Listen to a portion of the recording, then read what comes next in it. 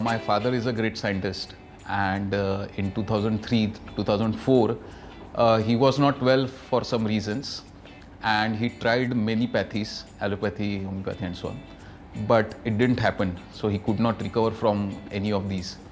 And finally he went to Pune and he met Dr. Ashok Bhatt, who was a great Nadi Tarangini.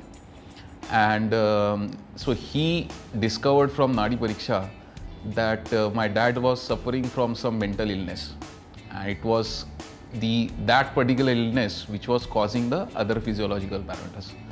So he didn't treat any of those physiological things, but he treated on the mental thing, and my father could recover immediately within a month or so.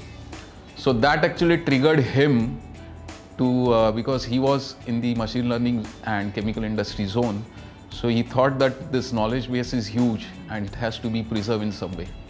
He asked me to, work on this, get it done, preserve this knowledge base in somehow.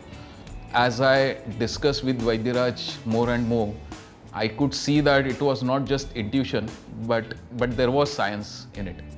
So when he was feeling the pulse, he was actually he was searching for some patterns, and those patterns were useful for the further interpretations. So that's how things triggered to me that this is not just random probability theory, but it has deep science which has to be extracted. So that's how Nadi Tarangini happened. There were so many other companies out of India who are working in this particular field.